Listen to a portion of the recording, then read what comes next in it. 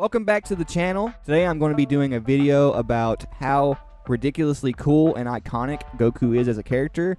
And I'm here with Son TJ. Welcome. Hello, it's your boy Son TJ. You know the Goku guys gotta talk about Son Goku pretty much all the time. So let's get started. So what exactly is it that you appreciate and love about Goku's character? Well, I remember when I was younger, which I think that's what happens to a lot of American fans, we all fell in love with dubbed Funimation Goku, which was I'm the hope of the universe, I'm the true one, I'm the chosen one. But when I got older and I started understanding what Goku was, and again, people have this misconception that he's like some secretly evil dude. Nah, he's still a guy. He's still in that realm of a protector. But when I was growing up as a kid, I loved how much Goku represented like hope, but undying wavery for it. And now being older and understanding that Goku, even though he's not on the Superman with a cape, he's more of a Superman who just does it, and he doesn't really have to do the most with it. He's not putting on a suit, he's just doing it. I understand Goku now is where he's a character where he just does the right thing because that's how he was raised to be. And he does things just because he feels it's the right thing to do. And does he make mistakes? Yes. But I respect that he's a character who's willing to take those risks, and he's matured, and like he already has his own character progression throughout. So long story short, when I was younger, I just thought he was the ultimate hero, and as I get older, I feel like he's a character where he's still a hero, but he has flaws, and those flaws are okay. He's definitely a flawed character, but I think what a lot of people perceive as flaws are just considered flaws because he doesn't have a straightforward sense of morality that a lot of people respect in characters like Superman. But despite that, I think a lot of the defining difference between Goku and Superman is that Goku is a martial artist. He's a martial artist first. He's constantly thinking about improving as a martial artist, and like I said in my last video, that makes him seem kind of off because he's so pure, and he just has to like practice martial arts all the time because that is the way he's essentially programmed. A lot of people don't get this about Goku, but like his grandfather literally like took what he was as a wild little monkey boy who was violent, and he noticed that. He noticed he was a violent little monkey child, and so he was like, well, maybe if I teach him martial arts, which is about discipline, like taming the ego, not being so animalistic, I can point him in the direction of being a productive member of society. And so like that's what I really like that about his character, because it's sort of like Grandpa Gohan just took his nature and pointed it in a direction to make him productive. He saw what he was on the inside, and so he picked martial arts specifically because martial arts specifically is what he needed in order to be a better person, which is a really interesting idea because, you know, had he been taught anything else, it's very likely he would not have been a better person. Even if he was just taught some sense of morals, that's not going to help whenever his instincts come out and he wants to be violent. You know what I mean? But the thing I appreciate the most about Goku's character is that, to me, he is a representation of a good person who is forced to do things that aren't necessarily good for the greater good.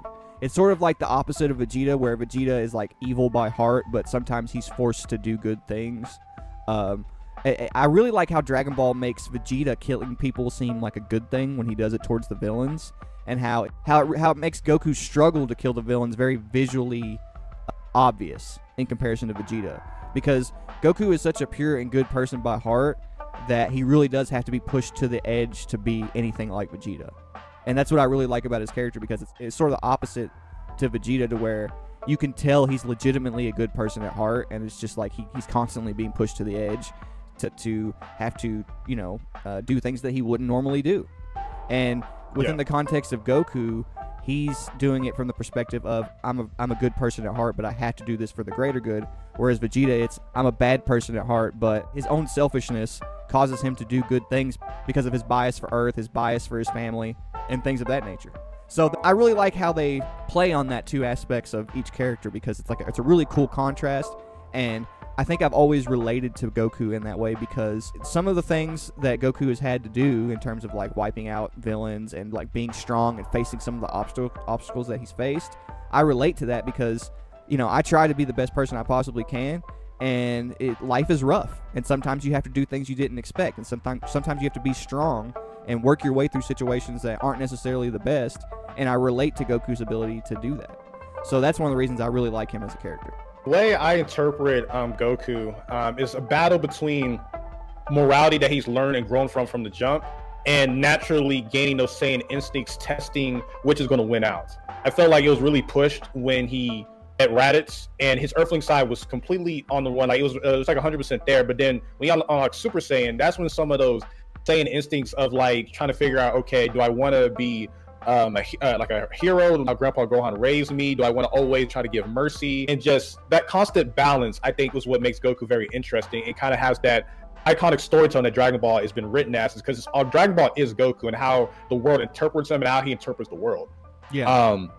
And outside of just those things, I think that, because you mentioned Goku and Superman, and Superman's my favorite DC superhero, with Spider-Man's my favorite Marvel. Like they've always been in like my big favorite characters. But the thing that I love about Superman and Goku is that they both heroes in their own way, and they bring hope in different ways. While Superman brings hope with like the idea of what morality should be in humankind, Goku, he brings hope in just in the natural fact that he believes in martial arts and giving grace to people when no one else would, which you can also argue Superman does, but Goku kind of does it in a cooler way. And to even mention Goku as a character design is just genius. No one has able to replicate how unique Goku's hair design is. Like, of course, Superman's design, you can see it anywhere. Like, everyone has like a certain hairstyle or something. Like Goku's hairstyle, you can recognize him from a million miles away of how unique his hairstyle is. And my personal favorite Goku gi is, of course, the orange and blue. His kanji is iconic. From the, I think you said is the wisdom. If I saw in one of your videos, like I know it means go in some aspects, but also can mean wisdom. Like hell, like my favorite color is red. Orange started to naturally become my second favorite color.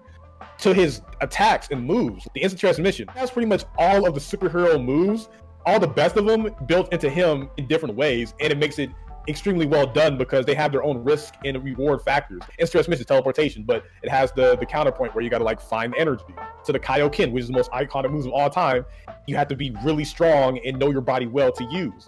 To the Kamehameha, where it has this amazing cool looking move. It's like you're releasing like freaking like tiger pose. To releasing the Dragon Fist, which is like, it represents Shenron as well. Like everything about Goku, my personal opinion, it just looks cool.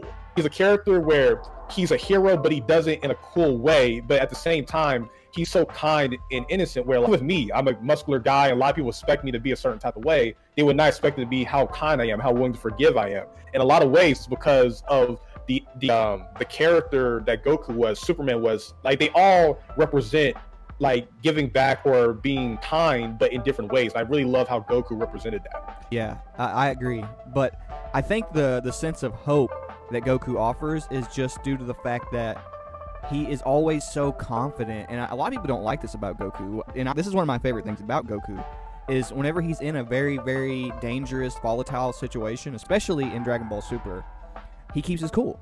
And he makes everybody around him feel safe.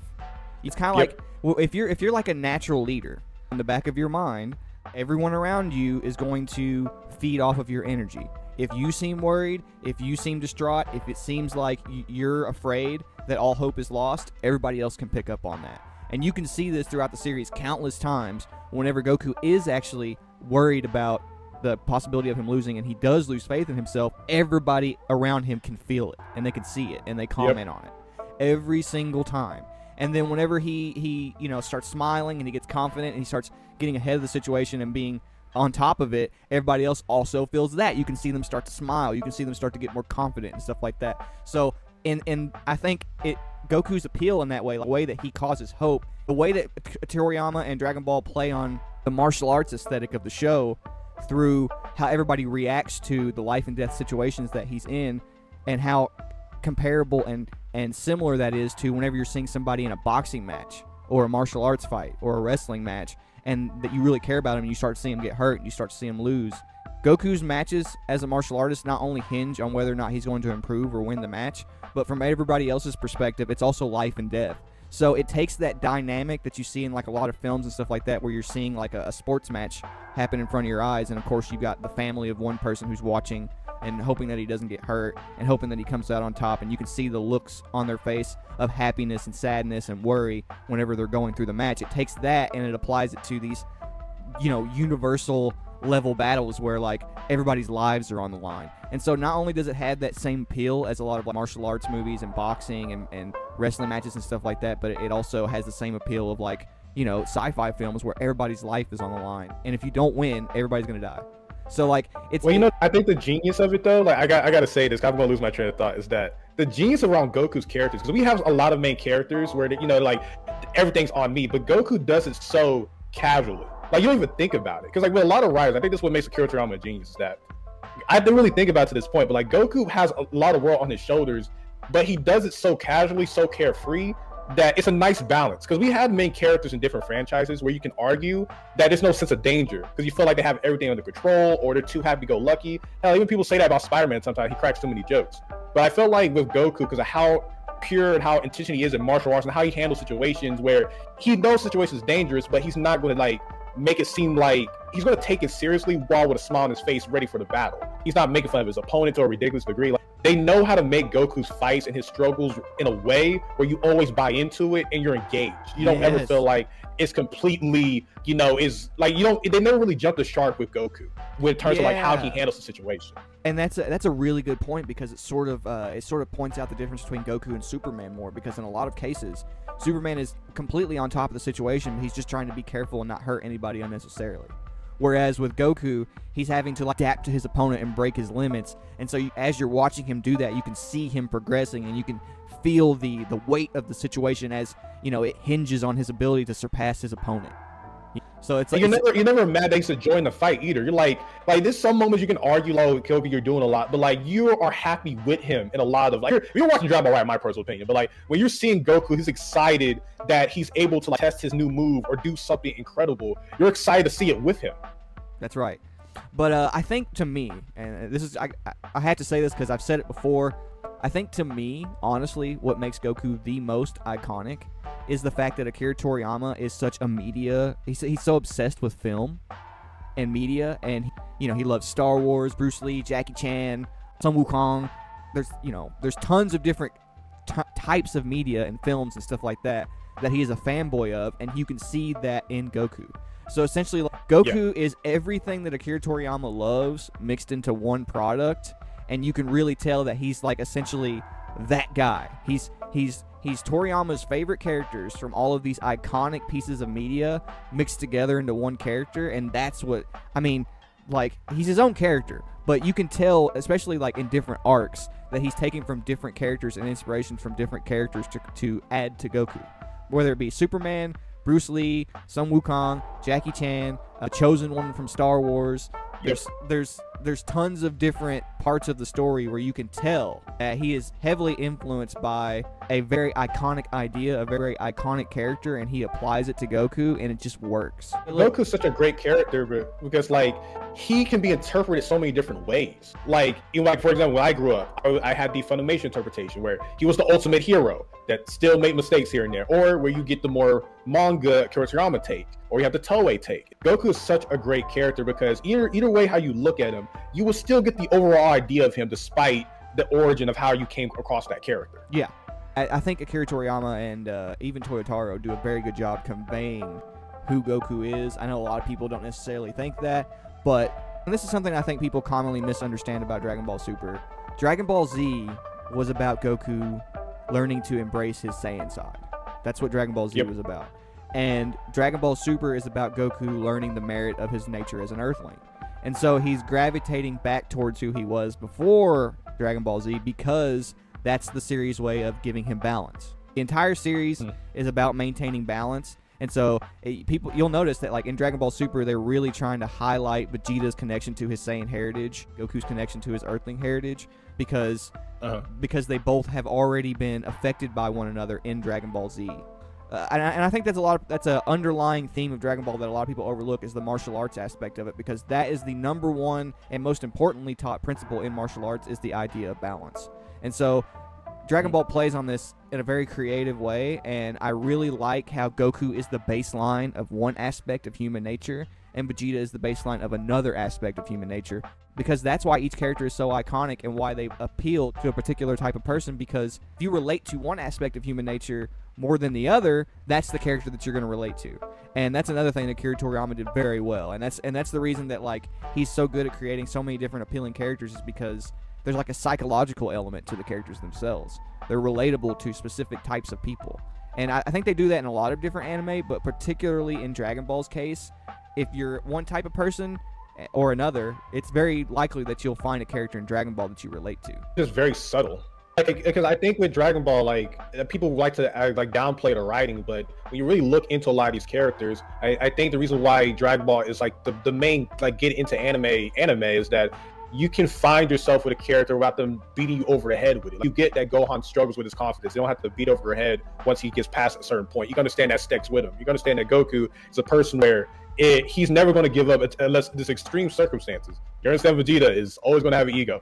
Yeah. Or you're going to understand Trunks is always going to be a character who wants to be a hero, but he still learned the ways. Toriyama is such a nerd that like he treats his characters like real people. I've seen in different interviews where he'll be like, Gohan hates fighting, and that's the reason I decided to like stop pushing him as a fighter, because as I was drawing him, I noticed how much he actually hated fighting. Toriyama like treats his characters like real people. You could tell this through like Gohan fans have hated him ever since. And you can tell in his interviews and stuff that like, you know, he has a very, very particular and very, very strict idea of what these characters are. But anyway, so one last question before we hop off here. To you, what is the most iconic thing about Goku? I feel like for me, with my drive, with me wanting to be a creative, a content creator, to being wanting an athlete, to maintaining who I am as a person despite how much the world challenges me, I think that really does come from seeing Goku, despite him growing older, from being a little kid to being a teenager to being an adult, and seeing how he maintains his ideology despite how bad things get. Of course, you have to grow and adapt, but that core of who he is, for much people give him crap for, with trying to give mercy to people or having this mentality that like, yes, he wants to be there for his family, but he knows he has to be strong enough to protect his family. I think that undying will to be true to yourself, but also protect the ones you love while doing so, and adapting but maintaining who you are.